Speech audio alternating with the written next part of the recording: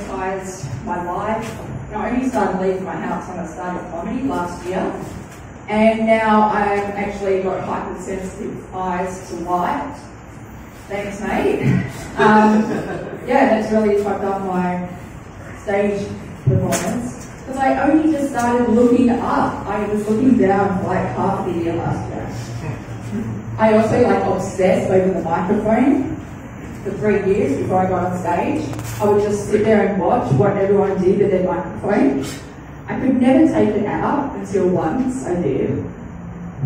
Never again. That's why I need it. I need it for support. I feel like it's my third leg, the tripod. But yeah, so my name is Jane Ho.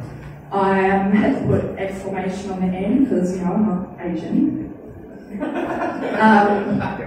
And that's my little intro, because I felt like, you know, I think I do a little intro, got to get it out there. But yeah, I've been having quite a fucked up time lately.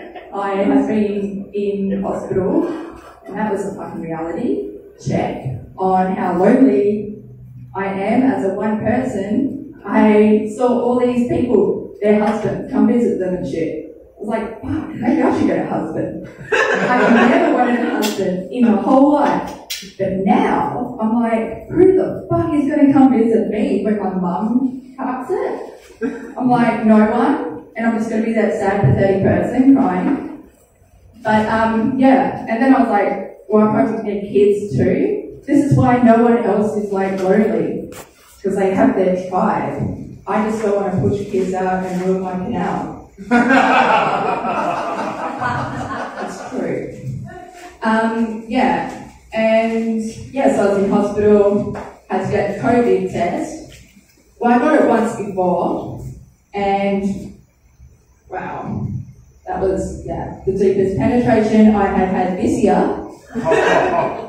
So I thought, until this COVID test. You know they fucking changed it now? Yeah, it's double prong. Double prong up your nose, like 2 sides. It was already too far down one side before. And now, yeah, double prong. It's like, whew, never had DP before. Cross that off the bucket list. Yeah, and my whole family actually just calls me Janel. I feel like that would be my great porn name. And yeah, my brother, he doesn't even call me Janel anymore. They call me Janel for like over 20 years. He just calls me anus. Like, and I respond to it. I'm just so used to it. But these people have never had anal in their life. They're so fucking straight. They don't even watch porn. I feel like the dirty horse sitting at the table. But yeah, so one day I was explaining fisting to my sister, who had never watched porn. I could not believe she never heard of it. She was like, how does it get in there? I'm like, dude, it's all about the duck. The entry. She was like, still like, what? And then her son, who was also sitting at the table, but I think he was like 1 or something. I was like, surely I don't understand what we're talking about. Starts doing duck hands. Yeah, duck anal entry hands, whatever. Every time he greets me now, that's what he does. Yeah. And yeah, so I forgot what I was going to say.